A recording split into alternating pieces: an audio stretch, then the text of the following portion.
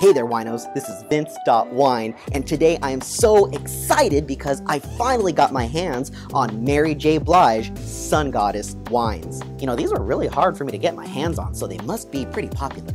In case you haven't heard, Grammy award-winning singer, songwriter, actress, producer, philanthropist, and all-around amazing person, Mary J. Blige has teamed up with the Fantinel family from a wine-producing region in northern Italy. These are supposed to be wines of terroir, an excellent sense of place. So I'm really excited to pop the cork on these today and just see what kind of quality is in the bottles. Let's check it out in today's Wine Lab Celebrity Edition.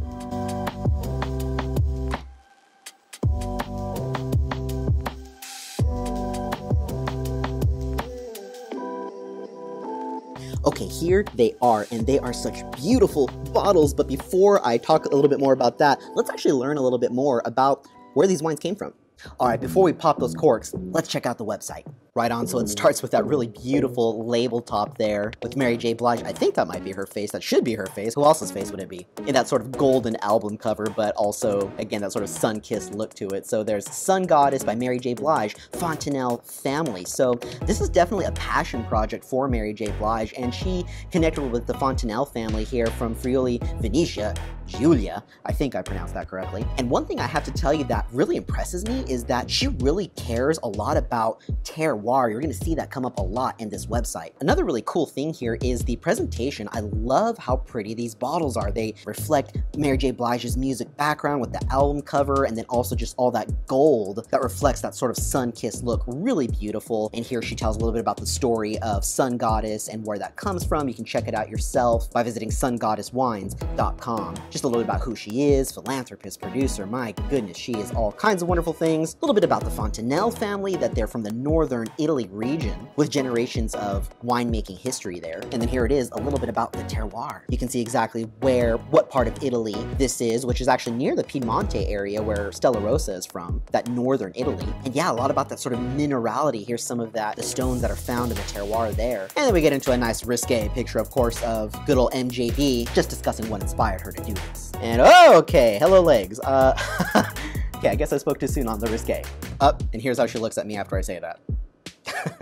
Yeah, so these wines are about $15 and $20 respectively. I bought a 2-pack that was $40. So they're really reasonably priced, and I'm just really excited here because, again, they care about that terroir, and they've got a really gorgeous, elegant look to it. So I'm hoping what's inside these bottles is just as elegant. And get a load of that gorgeous vineyard. Okay, one thing is for sure, if you want to make a small fortune in the wine world, you have to start with a large fortune, which is part of the reason why you see a lot of celebrities or doctors and athletes and such start making wines, because they already have that fortune that they can build on to start a winery or a wine label. And with that, let's pop the corks on these wines and see if they're worth all that hype.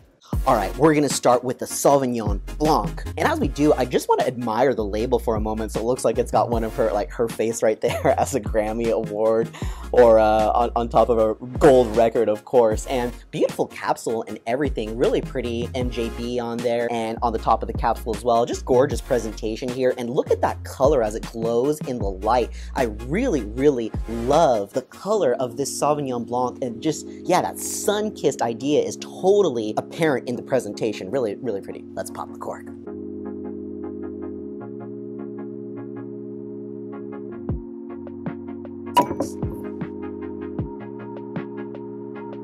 Wow, that has such a clean color to it. It is like really, really pure and pretty in the glass with those tiny little bubbles sort of rising to the top. Hopefully that indicates it's going to be a little bit more of a crisp style Sauvignon Blanc, but a really just gorgeous kind of looks like melted gold or like silk in the glass. Really, really gorgeous. Let's get it on the nose. Oh, that is that perfect classic Sauvignon Blanc right away. It's so refreshing. Immediately I get this sort of lemon liminess happening on the nose. Lots of really bright citrus fruit. Now this is from an Italian DOC, or Denominazione di Controllata, which is basically a certified wine growing region. So I'm hoping to get a good amount of Italian terroir in there. Again, that's that sense of place. Let's get it on the palate. Wow. Okay, this is certainly a wine of elegance. Leave it to Mary J. Blige, of course, but it does have class. This is a wine that is both silky and crisp at the same time. As far as mouthfeel, it almost wants to be flabby, but it's not, and it totally rushes in with this crispness at the end that just makes it such a nice, bright treat. It has so much citrus fruit. That for sure is something I confirm on the palate. And yeah, a little bit of that sort of chalky minerality that gives it a lot of complexity. And yeah, I can still taste it. The finish is still going. It's got a super long finish. This is really nice. Okay, one thing is that it is a slight bit of a lighter style body, so I don't know how well this might hold up to some certain foods. Totally fish for sure. Things like shrimp, some kind of cool like oyster appetizer. Oh, this would be perfect with oysters.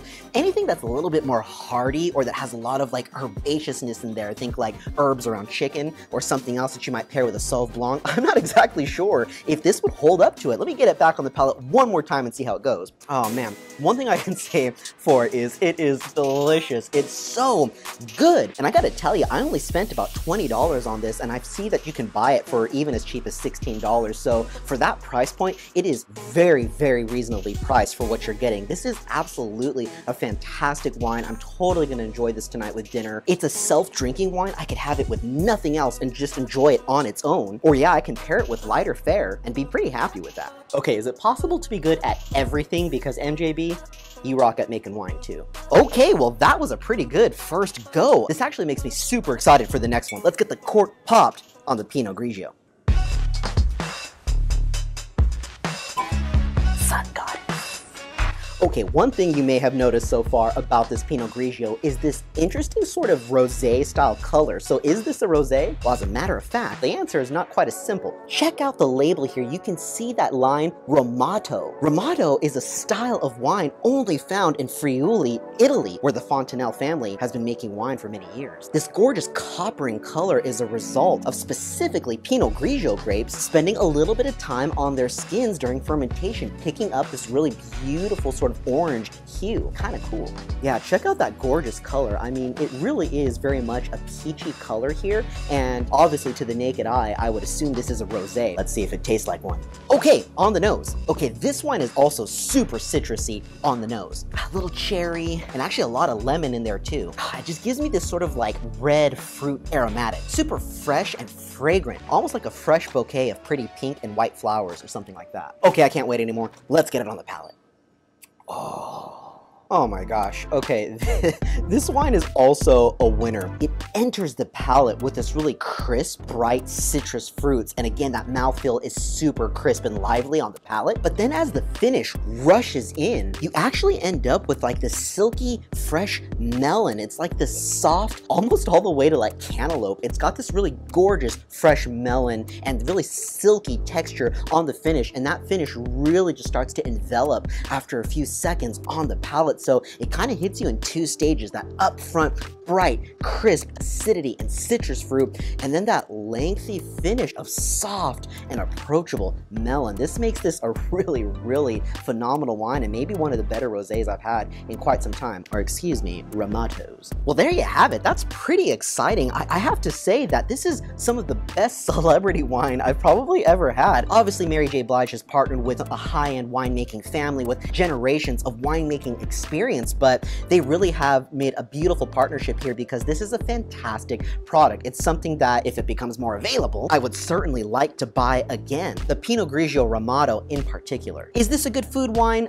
Yeah, I'm sure that it is. I think I'd maybe like to have some prosciutto wrapped melon and a little bit of feta cheese with that, and oh man, with that I'd be happy all day. But otherwise, this is super self-drinking, and both of these wines are extremely good for self-drinking. They're elegant, they look amazing, again, such a gorgeous presentation, and overall, I'm pretty darn happy. Mary J. Blige, why stop at whites and rosé? You gotta make some reds, because based on the quality of this, that's gonna be your next award. If you liked what you saw here today, please leave me a like, that helps a lot. Don't forget to share this video with your wine friends, and until next time, winos, drink safe and drink well. Cheers.